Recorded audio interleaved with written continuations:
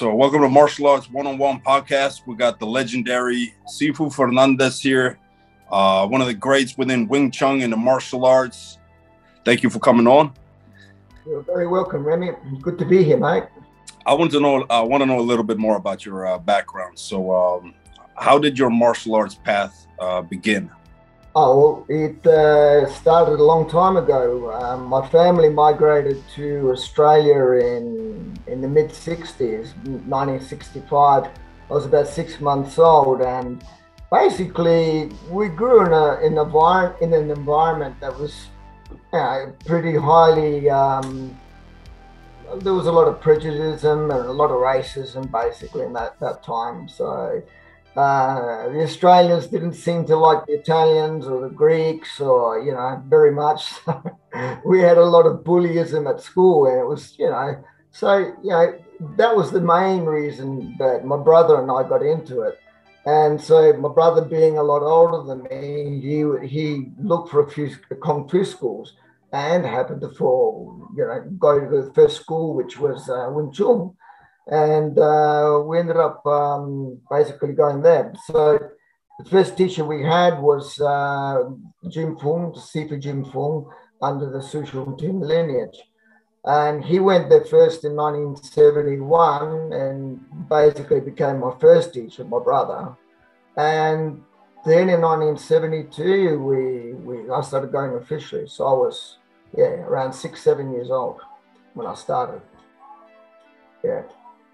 But then from there, we stayed there for many years, and I moved on. I progressed to other different styles as well as I moved on. But mainly throughout my whole life, it's always been connected to Wing Chun. Awesome. All right, so that's cool. I want to ask you, how has the martial arts been a part of your life as a man, a bouncer, bodyguard, husband, and in life in general? Well, it's helped me in many ways. Basically, because I've been doing it all part of my life, it helped me in my youth, obviously, to gain confidence in myself, and helped me in sports in general. And also, actually did help me in my studies as well. So, and plus I cross-trained as well, so I got into boxing, which helped me as well because I got into competitions as well. And I went on a working experience in Italy, where I trained with a team called Fernet Branca, and we did a fair few competitions there. Then the part about sort of doing worker security, I did over 25 years, but I've got around 26, 27 years of security. And I worked very many different levels of security on that, either as a bouncer, doorman, riot control, where you do crowd control security, or riots, or people that go on strike, many different categories of work. And also bodyguard service, so looking after people individually. Did that in Italy and overseas as well. Used to look after a pretty crazy guy called David Wood. I don't know if you ever heard of him. But it's multi-millionaire. Yeah. You can find him on the net. And I was his teacher and his personal bodyguard. So I did that for a few years with him, personally traveling over the States and in Costa Rica and wherever he paid me to go. So that was an interesting experience. Awesome. Overall, it teaches you, especially in security, to look at things with a different type of reality, because the experience of combat is much more direct. Because I always like to experience combat on different levels. I looked at competition. I've even trained with guys that do MMA, right? Because I like to look at all levels of combat, and I throw myself in there, so I don't care if I lose. I just want to experience the different types of combat reality. But for me, I wanted to see if Wing Chun would work at a close range, And it's always been effective for me. It's never failed me in that sense there. So being a security guard or doing bouncing or doing, one-on-one type security or even one on more people, Wing Chun's will always work, without any problems. Or else I wouldn't be here teaching it today. That's for sure. I can by first hand say that your Wing Chun is very effective because I've touched hands with you, and it was like trying to block lightning. It was you have amazing Wing Chun, and I was very lucky to get a few lessons from you when we met in Russia. Would you say Wing Chun is a spiritual martial art, or is that more on an individual base, or how important is it to train the martial arts, the mental and the physical simultaneously, or do you think that it leaves more for the individual himself or herself to find that path? It is definitely an internal art as well. It definitely leads to spirituality. Great Grandmaster Yip Man was one to teach the gentle side of Wing Chun and more an internal approach. And even his teachings sort of point the finger towards an internal spiritual approach. I mean, you got to also understand that Wing Chun embraces, three types of philosophies, which is your Taoism, Confucianism, and Buddhism, right? So they're belief systems that encompasses the mentality of Wing Chun. And it gets trained into your body and in your mindset. So many times when I'm trying to teach a Westerner, I say, you sort of got to think a bit like, Chinese to understand this art, or else, you can't force your way to do this art. You've got to do it with a much softer approach, a Taoistic approach. And everybody says, oh, what are you talking about? And you bring them into the mentality of the Oriental way. And, still for the Westerner, it's hard. And, I was probably the biggest proof for these people because I used to be really, really strong, especially when I was doing security work. I was reasonably soft and very flexible. And, but biggest shock happened when I lost about 22 kilos. And I was still shifting people around that was about 110, 120 kilos. And that sort of like freaked them out. They said, well, how is he doing that? Right. So that became more impressive, to see somebody who weighs 80 kilos instead of 104 kilos to be able to do that. So, because I was able to still do it. I was able to do it at 104, but I kept saying to them, no, I'm not using the strength. And they said, yeah, sure, look at you. I'm like, well, okay. But it's not that I wanted to lose that 22, 23 kilos to prove a point. I just decided to do it because I'm going towards 60. And I know I look incredibly young, but I'm going towards 60. But so I just want to redo my physique and be more toned and work different types of avenues to produce strength, or as we call it, inner strength. So the answer is yes, definitely.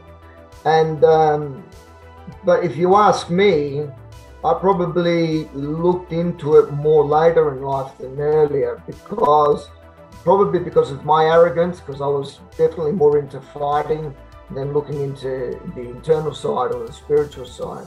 So it's probably been more in the last 18 years that I've been researching the internals aspect. Because, when you're young and, especially with the world of Wing Chun,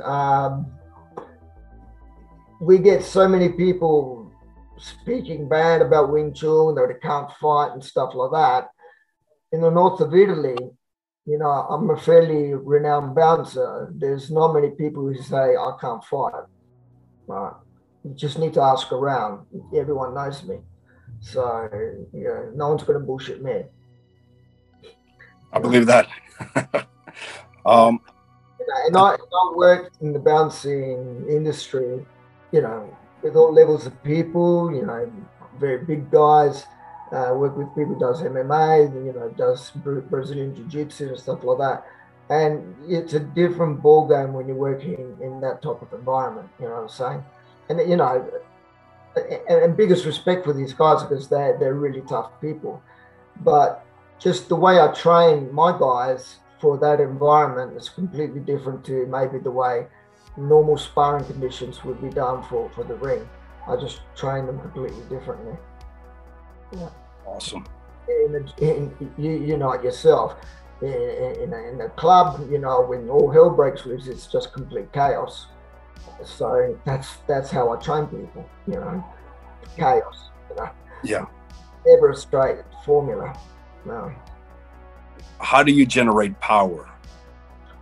It's well, from the ground up. From the ground up, from vertically. Does that make sense? No. Yeah, it makes sense. It makes sense. And through the spine, and it's almost very similar to the Mike Tyson uppercut. You know, everybody says elbow force, but elbow power is basically is one of the last things that generates the power. It's got to come from the body, right? It generates through the legs, through the hip, you know, in a little square box. I can't really demonstrate it that well. But I could even maybe send you the links to share. I'll send you a link that maybe you can share on this channel of the video that explains it properly. But the energy comes up vertically, all right? Travels through the spine and travels always upwards. You're never pressing out horizontally or else you're going to lose power. The punch does go out horizontally, but the power's coming out vertically. So the power that comes up vertically is actually and that's where we get our power from. It comes up from the ground. That's why they call it spring power. Got you. Understood. But one of the reasons why they call it spring power. The other reason is because we absorb the power of the enemy as well. That's a spring reaction, which also makes us power up our next technique. So I can power up the power that you give me, which charges my next technique. Could derive from a bongsa, could derive from a tansa, which powers up my next technique, down my spine, back down to the ground, then bang, I drive it back up vertically to my enemy. But I'll send you a link. But I think a 40-minute video that explains it all of how we generate power. I would like to watch that. I used to watch the Fight Quest show with these two Americans going around the world and training different martial arts. And I remember hearing Jimmy from the show explaining that he was initially supposed to fight a white, buff Wing Chun guy on the roof of Hong Kong. But for some reason, the producers changed the guy for the show. And I think he was referring to you. We actually talked about it on the episode. He has... I didn't know that. No, he has a podcast where he's talking about the different episodes. And on a Wing Chun episode, he talks about that situation and referring to you, that he was supposed to fight you. But yeah, I don't know why. I think I watched that episode. I watched part of it anyway. Yeah, no, my side of the story, which because I was there. Look, it's really strange because put a bolt on it. When I arrived, the director looks at me and goes, "You're not Chinese." I said, "Fuck, what the fuck?" I swear on this channel. I said, "What the fuck do you want from me?" You know, it's like Grandmaster Leung Ting, you know, really hassled me to go at really short notice. I think I had less than 40 hours to prepare for this fight. Like I knew nothing about it. I didn't even know this Fight Quest program existed. I was too busy working and training. And And so, yeah, I was pretty big in that period of time. I was bloody 104 kilos, and I was really, really full out with work, security work, most nights of the week, and training during the day and teaching as well. So I was flat out. And he says, no, you got to come, because it was a period I was selected to go and do private lessons with him, you know. And I said, shit, you really couldn't find anybody, because the guy that was supposed to fight, sadly, he's passed away. He was Italian in the first place. He had a school in Japan, and you know, like I said, sadly he's passed away. His name was Daniel, and so this crap about, you know, you're not being Chinese is, I can't work it out, because the original guy was Italian, and then he had broken his foot. That's why he couldn't attend the fight. So anyway, what I did was, you know, I said, send me a video of this guy, and I thought, shit, he's a good ground fighter. And I thought, funny, I said, my ground game wasn't really up to scratch, right? And I said, look, if he stands up and fights me, you know, I'll go for it. I said, punches, knees, elbows, as long as we can do that, kicks, I'm for it. But for the ground, I don't feel too confident with this, you know. I'm honest, you know. I'll say what my strong points are, but I didn't feel that confident. He goes, no, you got to go to the ground and all this. And I said, look, you know, I'm not going to come. I'm not going to look stupid if I'm not good at something, and you're only giving me 40 hours notice. And he goes, all right. So I said, okay, bugger it. And I called my friend, who was ranked number 3 in the FIG MMA world titles, right? He's a beast. He's an animal, right? We worked security together for years, right? His name's Antonio Saracino. You can check out his stats. And I said, Antonio, look, help me out, man. Let's train a few hours together. And I said, if I can just resist against you for at least 3 minutes, I'm happy, right? Anyway, he was throwing me around my personal cage that I'd built out in the country. He was throwing me around like a ping pong ball. Right? Oh, fuck. I said, what am I going to do, man? And he goes, look, if I were you, I wouldn't go to the ground, just fight him. And I said, that's what I'm telling my teacher. He says, well, don't fucking go. He goes, let me go. And I said, no, man, he wants a Wing Chun guy there. He goes, I'll make out I can do it. No, I said, I got to go. And he goes, no, just stand your ground. Don't go. And he said, just say you're not going to go to the ground. And that's it. That's it. So I stood my ground, and they said, okay, if he throws you to the ground, you simply get up. That's what we said on the contract. I got it in writing. And, so we sorted that out. You know, everything was solved. All right. So I fly there. And within the 36 hours I got there, I got to Hong Kong. And they paid for the flight and everything, hotel, got there. Everyone's applauding me, all the Hong Kong crew, hey, you're right. You know, go then, the director says, you're not Chinese. No, I worked that much out. And I was just so angry. And I said to Jimmy, man, let's spar, let's do something, let's make a show. I mean, let's do something. They don't even want to know about it, not even a spar. That's what really happened.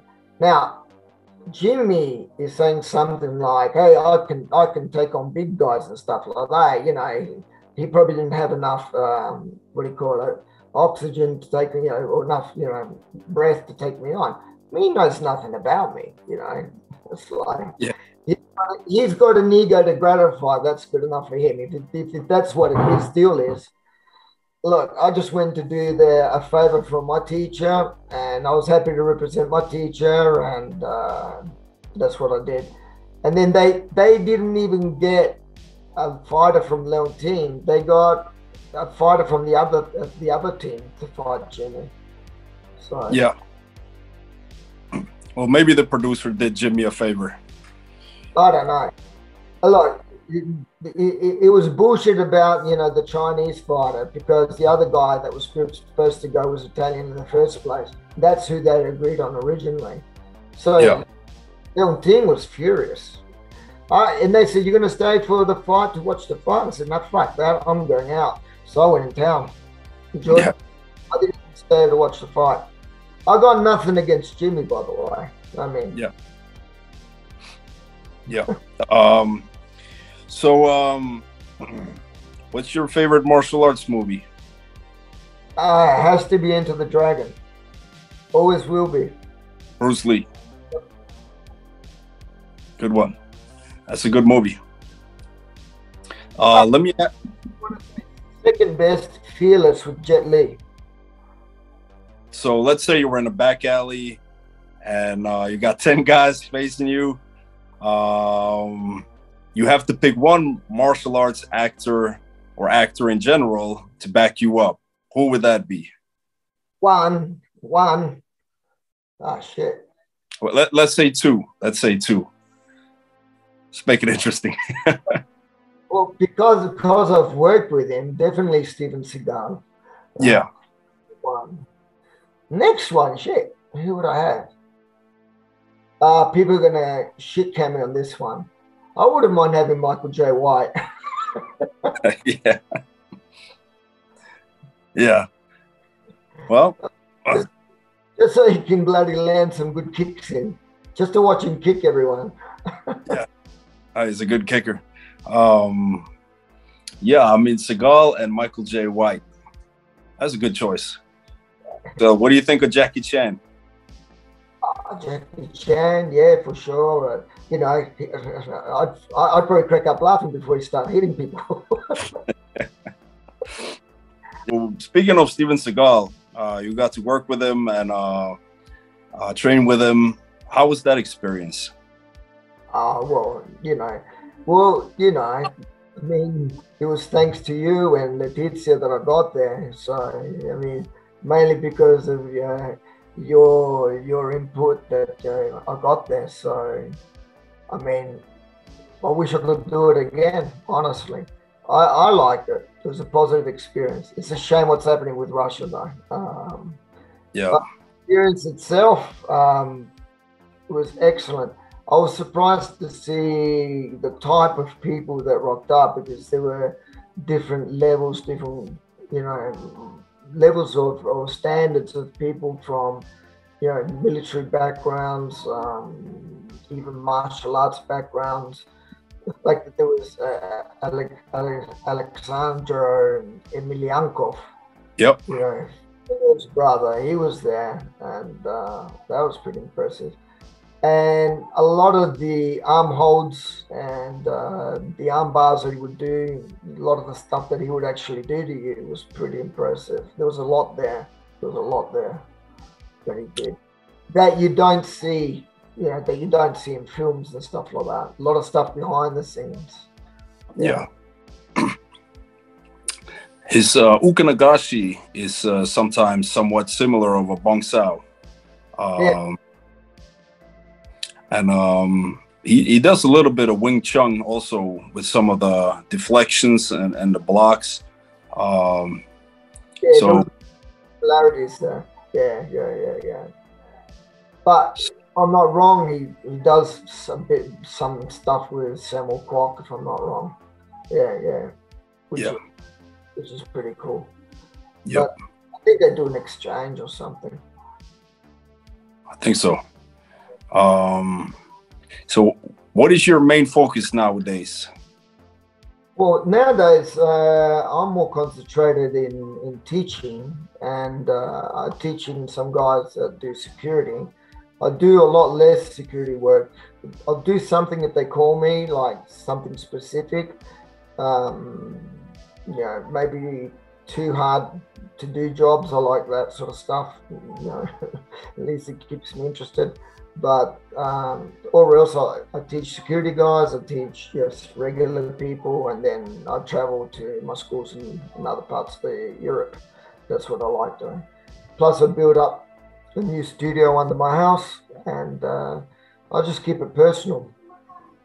Awesome.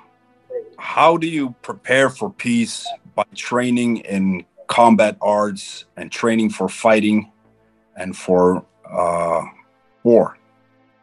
when I prepare for battle, you know, 1-on-1, 1-on-2, 1-on-3, 1-on-5, yeah, I mean, I have a particular programs of how I prepare myself and prepare guys, and then how I avoid it, because I usually avoid it. But deep inside, when the moment comes, I still try and avoid it, but I'm a ticking time bomb underneath till the moment comes. Yeah. You know, I usually don't let anybody know what I know until they actually get close to me. The moment they're very close to me, that's when I let everything loose. Yeah. Yeah, but I try not to give anything away. Yeah. Or like the quote goes, it's better to be a warrior in a garden than a gardener in a war. And I find that peaceful men usually are the most capable of doing violence. Without being capable of doing violence, you tend to be harmless or passive.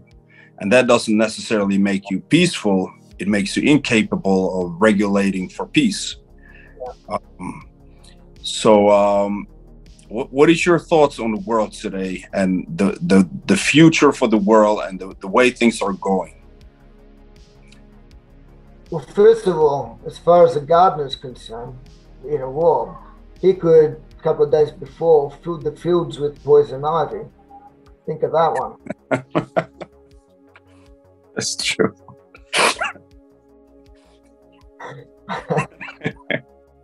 You know, other poisonous plants, if he's a good expert. Anyway, what can I say? I'm hoping that we're coming out of this pandemic, that maybe things, you know, will pick up. I'm hoping. Just think that a lot of the times when I teach, because I live out in the country, you know, get everybody put down their phones and we go work outside and work with the trees, with the nature, and we just get them away from the phones. Yeah. Very connected to the country out here. So what is your best advice on training for self-defense, mentally and physically? Well, you know, if they want quick results for self-defense, we usually teach a few techniques which teach counter-attacking techniques, and we go with 4 principles. And basically, it's to counterattack straight away. As soon as you close the distance, you have to protect yourself, your center, right? Be with your legs and your arms, right? Now, I'm not talking about knife defense and stuff like that. I'm just talking against fists and legs. You step in quickly to close the distance, but with your guard, you have to protect yourself as best as possible. You close the distance to attack his body. This is what I teach my guys. And you close in to attack his center, his body, not so much his arms. Attack his center and go straight in for his face, right? Straight in for his face. Close the distance as fast as you can and keep pressing him, attacking him, all the center points. Be it with the legs, be it with your knees, be it with the elbows. Just keep smashing until you finish as quickly as possible. That's stepping in, because reaction is much quicker than his action, right? Like, a lot of people think if I do the defense first and then counterattack, it's too late. Yeah. Because most people will always think that, you know, think, okay, if I wait, do the defense and do an attack, but if I cover myself and do a counterattack, right, especially with this type of defense that I'm doing now, that usually protects me, not close the distance. And I zoom right into his center. Just that on itself has always helped me on the street, especially in security work, because it's the last thing they expect. Yeah, that's good advice. It sounds strange because when you talk about it on the screen, you know, people say, that doesn't look good. But yeah, when you try it on one-on-one, it's completely different. What would you say is your Wing Chun, and what makes your Wing Chun maybe, I don't know, different than others? Would you say that? I'd like to think that my Wing Chun is the culmination of probably 3 lineages that I followed. Um, so they follow that pattern of the 3 lineages. So all combined. Maybe there's a bit of my own input for sure. I think what makes it different, is the fact that I always have this reality approach to it. You know, it's like, I don't like living in fantasy land. You know, it's like, for me, I look at a technique, not for the sake of just looking at a technique and I think, oh, that's nice. So that's a nice form, or that's a nice technique. Yeah, to me, it's got to be functional for combat. And I've always had that approach, right? That's probably what makes me different. But I think that most people that look at combat seriously, one guy that comes to mind in particular is Leong. He's a guy who trains fighters, you know, for the ring. I think he's in New Zealand, right? And you know, he probably takes the same attitude. There's other couple of guys like that as well. You know, and plus I've been doing it just over 50 years, so you know, definitely boxing has been a bit of an input for me. That definitely helps as well. I've got 2 times world champion Tim Witherspoon. He's sort of like collaborating with my channel because he likes how I do techniques. So he sees that I've got this boxing input within my structure, and I told him, yeah, that's because I've been sort of like cross training with boxing for so many years. So it could be for that reason as well. So I have this instinct of attacking anyway. And plus, you know, in Wing Chun, they teach you that in reality, every technique that you do has this duality, which is to absorb and to attack. So every technique that you do is not only a defense, it's an attack anyway. And so I have this tendency that when I'm chisang with you, I'm ready to attack you instinctively. So that's probably why. Yeah, that could possibly be the reason. Sifu Fernandez, thank you very much for coming on. It's been my pleasure and honor. It's been great, and thank you for taking the time. You're welcome, mate. It was good to see you too, mate. Really good. Hope to see you soon. Thanks. Ciao, mate. Ciao.